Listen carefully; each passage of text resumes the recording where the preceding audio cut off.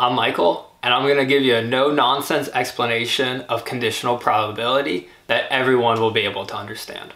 Let's look at the weather. This black box represents all possible weather events, and naturally all possible combinations of weather events. Included in this possible weather is, of course, a cloudy day.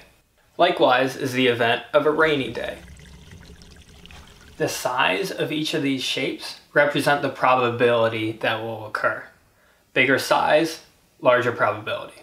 Notice the overlap between them. Intuitively, if it's rainy outside, it's likely to be cloudy.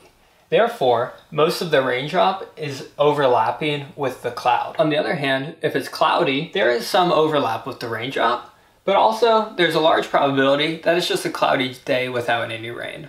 So let me ask you a question.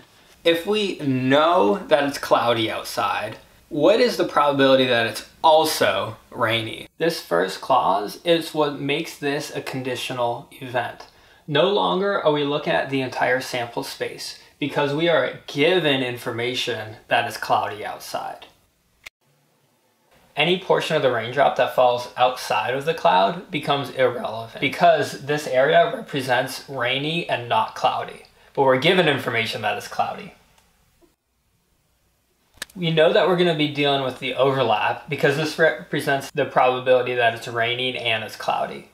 But instead of divided by the entire sample space, or the black box, now our available total area is just this cloud. So we're going to divide this shaded area by the area in this cloud.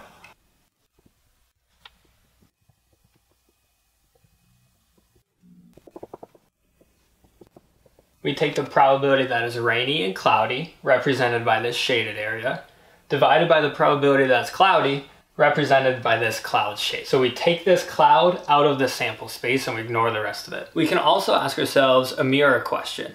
If we know that it's rainy, what's the probability that it's also cloudy?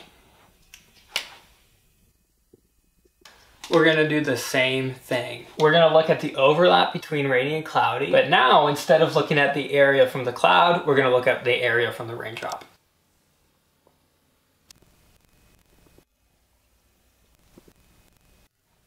Notice that our numerators in each case are identical, and that's because we're looking at the same shaded area. There are different colors in these two images, but they're actually the same shape. But we divide by a different area. Here we divide by the area of the cloud, and here we divide by the area of the raindrop. So we divide by what we're given information about, because that becomes the new sample space. And finally, 2 points of caution of conditional probability. The two events might have a casual relationship, but they're certainly not required nor suggested to have a causal relationship. And the second, one event may come before, at the same time, or after another, but that's simply not communicated in any of our calculations.